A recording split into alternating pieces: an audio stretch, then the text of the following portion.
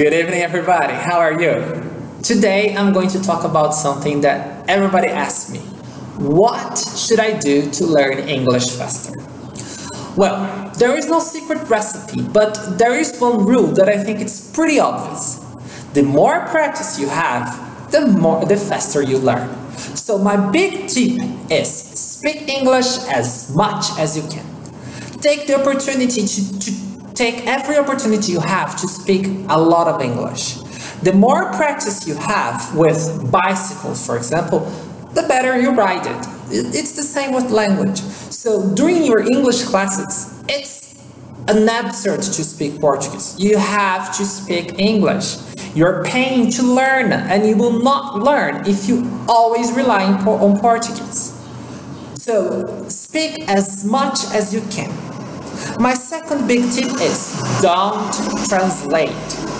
Guys, if you rely a lot on Portuguese, when you become an intermediate student, you will see that there are many tricky words and many tricky structures, and it will be a lot harder if you try to translate every single thing.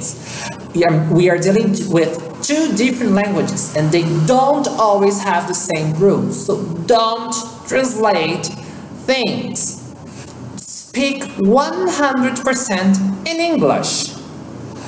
You will see that it's extremely difficult in the beginning, but, well, use a dictionary when you need, but only English. That's the only way you see the important words.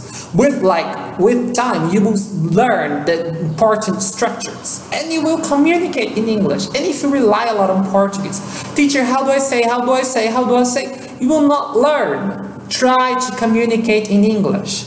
My other very important tip, feel calm. It's okay to commit mistakes. It's difficult for everybody at first. Feel calm. You don't expect a drowning person to learn how to swim. So why should you expect to learn English in a stressful environment? Be calm. It's okay to commit mistakes. There is no good teacher in the world that say it's wrong, it's bad to commit mistakes. It's okay. That's the only way you can learn, by committing mistakes. That's how you learned Portuguese in the first place. So that's how you should learn English, by trying to communicate in English. You don't need to travel, just communicate in English. Another tip I give my students is, if you talk to yourself, do it in English, because you will feel free. Okay, at first you will feel crazy, but it helps, I swear to God, because there's nobody judging you. You're talking to yourself. It's okay to be silly to yourself. So speak in English to yourself during the shower, or when you're in your bedroom before going to bed. I don't know, but talk to yourself in English. That's the only way you can see the words you need, you can see the structures you need, and you will feel relaxed. Nobody's going to judge you. So these are my big three tips. Don't translate, speak as much as you can, feel calm. Okay? I hope you have enjoyed this video, and see you next week. Bye bye.